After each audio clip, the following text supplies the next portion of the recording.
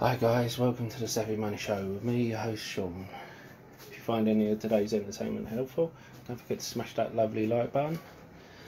It helps with the YouTube algorithm and getting the video out to more people. If you haven't subscribed already, and I love every one of my subscribers, thank you, please smash that subscribe button and hit that bell notification. If you're looking for a free trading platform on which to trade your shares, look at the links in the description below. You get a free share for signing up, depositing a small amount. Now, on with the show.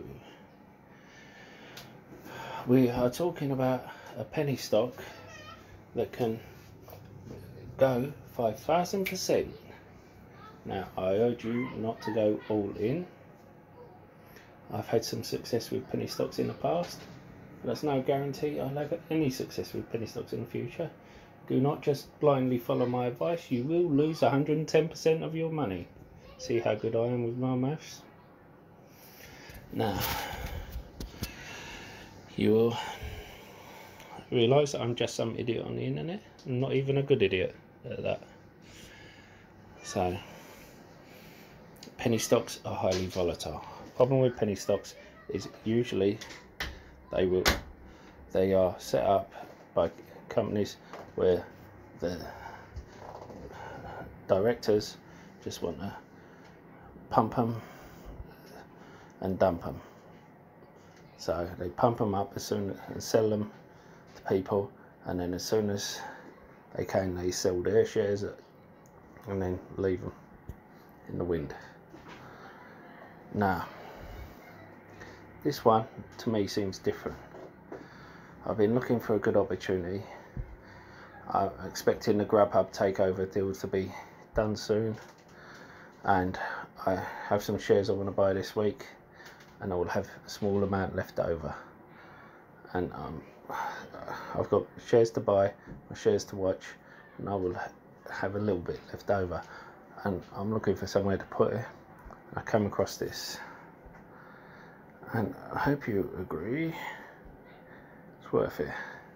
Alpine 4 Technologies, ticker symbol ALPP. Now it has already gone up from 2 cents a share to 6 cents a share. So I'm not the only one who knows about it, but it did hit 24 cents a share at one point. And it has in the past hit $7.50 in the last 5 years. And if we go back in long enough, we go $14. But we're not living in the past, we're looking to the future. Now, his $8 million market cap. His earnings are going to be this month, and I think they're going to be whoppers. You know why? They're getting lots of contracts, lots of COVID-19 contracts. You probably haven't heard of them, but they provide a lot of tech services, mainly for automobiles, vehicle tracking, fleet management, but also sheet metal. They have a lot of subsidiaries. They're a company that buy up and acquire companies, and COVID-19 has provided a great opportunity for that. Now, you will see here, awarded several new COVID-19 isolation room healthcare building projects. Awarded, and then that was in March, and now in April, they're awarded several new COVID-19 products. So they was awarded a $1.5 million contract in March, and then the if I'm correct, $2.19 million contract in April. Now,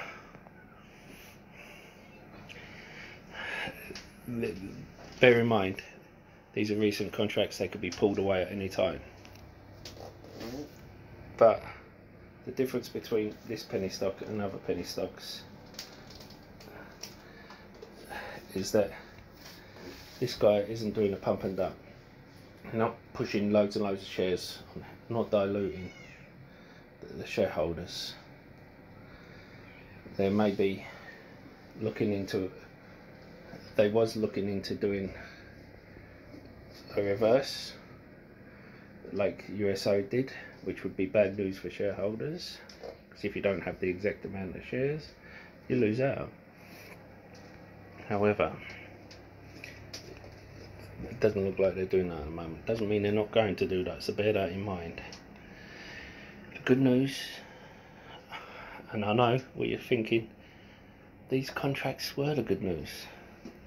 No, they're looking to be listed on a major stock exchange, such as the Nasdaq or the New York Stock Exchange, and they're talking with an advisor about doing that, because the exchange they're on at the moment doesn't have the same regulations as the major exchanges, and that's why it's a perfect place for pump and dump. That's also why you won't get as many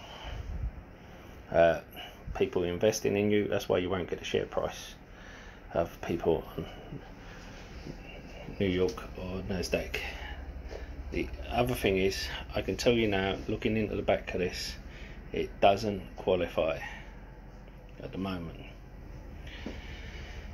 Now, to qualify, would have had to do, it would have to do certain things. One of them would have had to have been a reverse split, but for some reason they're not doing that now. They have to get their price up, obviously. A reverse split would have done that. But I don't know if they are under the impression they've brought in enough earnings to raise the share price themselves. If they'd done that, they would have to have raised the share price by 1,000%.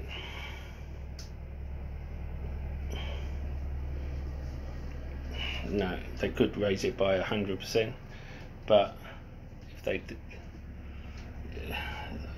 did that and it dropped $1, they'd be kicked back off. Okay, you wouldn't get entry to the exchange when you're just $1 away from being kicked off. Now, the thing is, there's other things you have to comply with as well. So, as I said, I'm not looking to put a massive amount in here.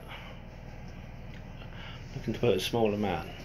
Another thing is, this isn't the kind of thing where, oh, you check it, and if your share price doubles or 10x's or 5x's, you take it out again.